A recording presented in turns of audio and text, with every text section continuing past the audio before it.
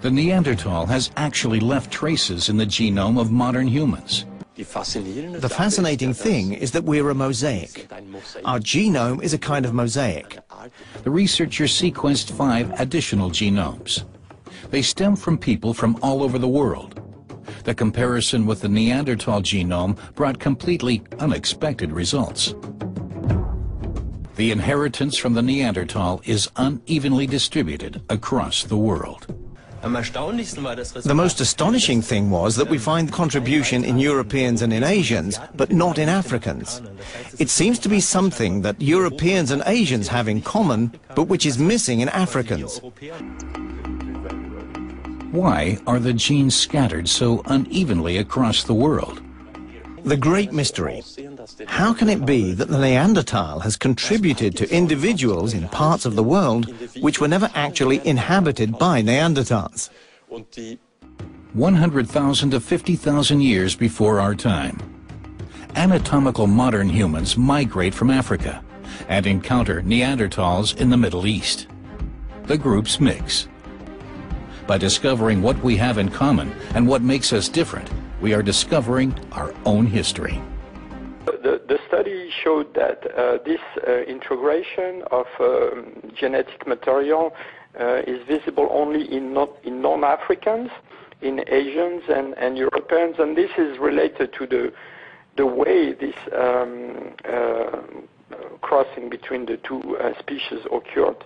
Out of the 3.5 billion base pairs, which are the coding of our DNA, only 3% are really what geneticists call genes. But what we know is that we have some genes in modern humans which are different. Jean-Jacques Blin, let me stop you there because I want to turn to Dimitri Karadimas now. Now, you're an anthropologist. You're looking at this from a slightly different angle. But how do you think that this discovery could impact the way that we look at ourselves and our origins?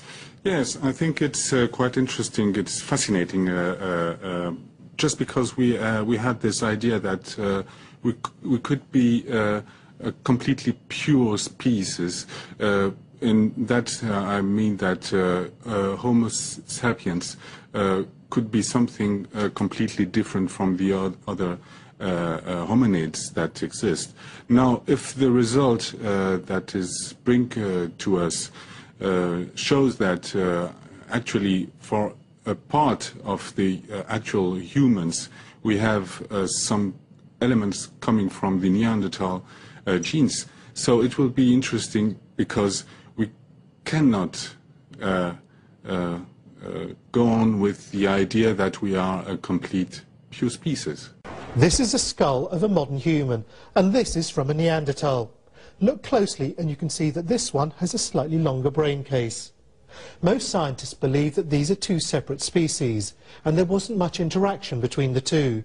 But now we know there was interbreeding, and that all non-Africans living today are part Neanderthal. The researchers extracted DNA from Neanderthal fossils and compared it with that taken from people living today. They found that the DNA of Europeans and Asians is Neanderthal.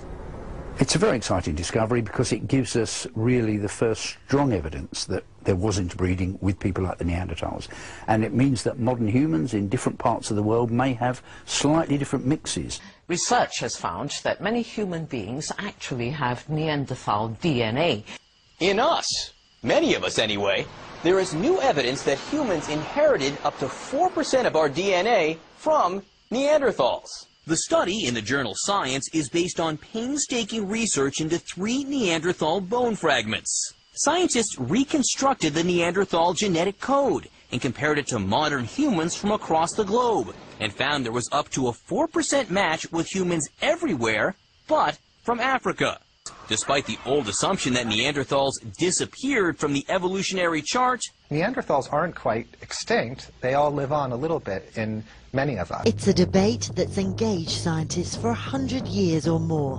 What's our link with Neanderthal man and woman? And moreover, did we ever mate?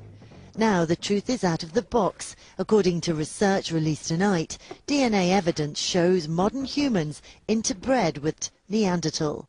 People like me have argued that there might have been interbreeding in the past, but all trace of it could have disappeared. This shows it didn't disappear, and it's there at a reasonable level. There are at least 70 genes that have been picked up that seem to be unique to the modern human line. Before disappearing from the face of the Earth 28,000 years ago, Neanderthals shared a common offspring with Cro-Magnon man.